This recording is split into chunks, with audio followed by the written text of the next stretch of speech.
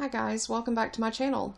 Instead of a speed build, what I have for you today is a custom content creation tutorial.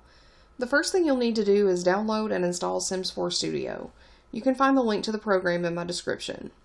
Next, you need an image editing program. I use GIMP because it's free and because I've used it for years and I'm accustomed to it. If you have Photoshop or something else and you're more familiar with how to use it, feel free to use that. This tutorial will be focused on using GIMP. I'll include a link to where you can download GIMP if you happen to want it. Once you've downloaded and installed Sims 4 Studio and you have your image editing program ready, you need to familiarize yourself a little with the Sims 4 Studio. As you can see, there are quite a few different options for what we can create with Sims 4 Studio. I have personally only dealt with recolors of various cast, build, and object items, so these are the things that I'll be able to show you. Today, we're going to focus on a cast item, and we're going to start with something simple. First, if you look under the big blue cast button, there are 4 radio buttons. Create cast standalone, create 3D mesh, add cast part swatch, and override. Today we're going to be creating a swatch, so we can either add cast part swatch or create cast standalone. I have a habit of using create cast standalone because I'm usually creating a lot of swatches at once, but right now, since we're only going to make one swatch of one item, we'll select add cast part swatch. And once you've selected it, go ahead and click the blue cast button. The program will load up all the cast items that your game has. It has base game items plus items from any pack that you own. If a new pack has been recently released, you may not yet have those in your Sims 4 Studio because it might not be updated yet. As you can see, there are drop-down boxes at the top of your screen used for filtering by certain categories. For now, we're going to choose female, adult, and clothing top. There are a lot here to choose from. If you go ahead and filter by game pack and choose just base game, it'll reduce the number of items that you'll have to look at. Scroll down until you get to the cable knit sweaters. This is what I'd like to work on today. If you click on the grayish colored one, it will highlight in blue, and then you'll just click next, and you'll need to name your file. I'd like to say a quick word here. When you use Sims 4 Studio, you should probably find a location where you'll always keep those particular files. I created a folder on my desktop that's just called S4S Projects, and that tells me that everything in here deals with a project for Sims 4 Studio. So I would recommend doing something similar. You can keep it in your documents folder or wherever, but I do keep mine on my desktop, so it's always easy for me to locate. So once you have a location selected, you'll want to go ahead and create a file name. I like to use something distinctive, so I'm going to refer to this as YF for young adult female, underscore BG for base game, underscore cable sweater, underscore red, because I'm going to make my sweater red. And then click save, and you created your first package file. So, as you can see, there are a lot of different things that you can look at here. This is the categories tab. This is usually where I finish doing one of my packages. So, instead of looking at this right now, we're going to switch back over to texture. So, you'll have the categories tab, the meshes tab, and the texture tab. Go ahead and click texture, and it's going to take you to where you can actually export this texture so you can work on it. So the first thing we need to do is add a swatch up here at the top. So in your swatch tray, you should only have a gray swatch of this sweater. If you add a swatch, it'll duplicate it, and then you need to basically give this swatch a different color. So click on the little swatch thumbnail right here, and just pick a color that you want to make your new sweater. As I said, I'm going to be making mine red, so I'll click on a red swatch. You can pick any color you want. They don't have to match, but it does make it a lot easier, especially if you plan on sharing this. So you wouldn't necessarily want a purple swatch that links to a red sweater. That would be a little silly. So once you've made your swatch color, what you'll want to do then is export your image file. So you have different items here under texture: diffuse, shadow, specular, normal, and emission.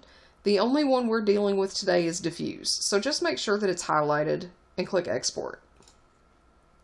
It's going to ask you to name a file again. This is just the file for your image. You don't have to name it anything special because you'll probably throw it away when you're done. So I'm just going to call it red and hit save. And now I have an image file named red in my Sims 4 Studio Projects folder. I'm going to go ahead and open that up in GIMP. And in GIMP, you can see your image file. It's got a transparency behind it.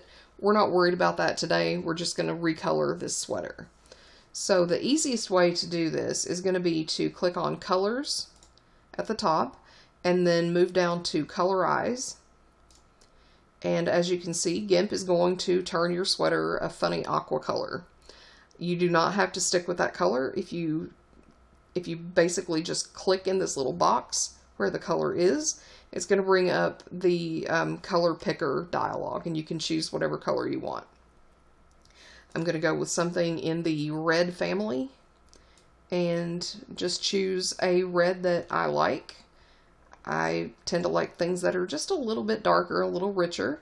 So I'm going to pick this red and click OK and OK again. And now I have a red sweater instead of a gray sweater.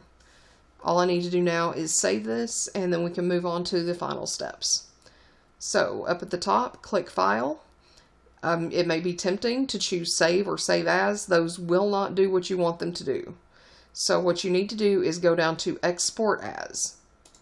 Click that, and you can save it as the exact same name that you had before, or you can change it. So I'm just going to leave it as red and click Export. It'll ask me if I want to replace it. I do. And then click Export again. And you've saved your sweater.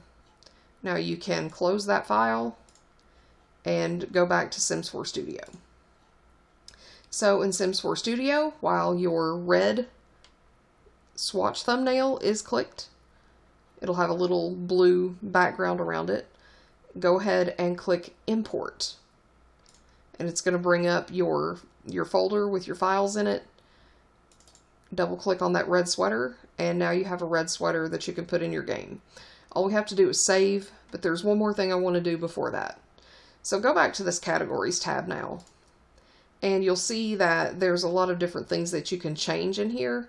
The only thing we're going to change right now is the color. So if you uncheck gray, because this sweater is no longer gray, check red to turn this particular color swatch into a red swatch, and I'll show you what all of this does when we get the game opened up. So you now have your red swatch listed as a red swatch. Go ahead and hit save. It saves your package file, which means that it's ready to go into your game. So click OK to get rid of that box, and then click cancel. It's going to take you back to the Sims 4 Studio main screen. Now your next job is going to be to open up your Sims 4 mods folder. And I keep mine in my documents. So I'm going to go ahead and open up Sims 4 and mods. And I'm just going to take this package file and move it over. You can delete your red file at this point now. You no longer need it. So I've put my package file into my mods folder. I'm going to close that mods folder, and then I'm going to open my game. It's going to take a few minutes, so I'm going to pause the video and I'll get back to you as soon as this is done. So as you can see, I have my game open and Cass is open in my game, and I've got a sim selected, so I'm going to go look for my sweater. And there's the sweater that we've done. I'm just going to go ahead and click on the swatches, and it looks like there's my red swatch. I can tell that that's mine because it is custom content. It's got the little wrench icon on it. So if you locate your cable knit sweater and look at your swatches, select your swatch, put it on your sim, and take a good look at it. If you're pleased with your work, congratulations, you're done. You just created your first Sims 4 cast recolor. Not too hard. Since you did the extra step of editing the color in the category file, your sweater will be searchable by color. And I'll show you how to do that. So if you go up here to the top and click on the colors tag, you can select red, or whatever color you made yours, and there's your swatch right there ready for you with all the other red tops that are available in your game. I bet you did a great job, and this is a simple thing that you can do with any solid colored item in CAS. Next time I'm going to teach you how to recolor items with more than one color. In the meantime, play with your Sims 4 Studio and GIMP and see what you can create. If you're familiar with transparencies and layering in image editing programs, you can probably figure out how to do multicolored items yourself. I taught myself how to do all of this. I know you can do it too. So if you learned something from this video tutorial, please leave a like and a comment and subscribe to my channel. I release new speed build videos every day, Monday through Friday, and going forward, I'll be releasing other videos like this tutorial from time to time. So please come back and join me for the next one. Thanks for watching, and have a great day.